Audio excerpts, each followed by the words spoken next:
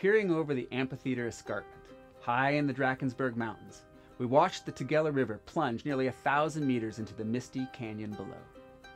Which ocean does this water end up in? What plant and animal diversity thrives along its banks?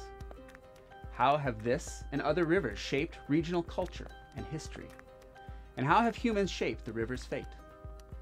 These are the questions that we'll explore in this expedition-style course that will traverse the South African province of KwaZulu-Natal from high in the Drakensbergs to the coastal lagoons and marine reserves of Kosi Bay, following along sections of the Tugela, the Buffalo, and the Fongola rivers.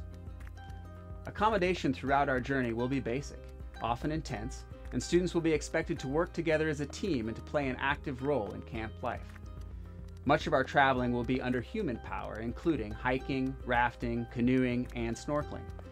No prior experience in these is required, however, students should be capable of long physical days outdoors and prepared for sun and rain.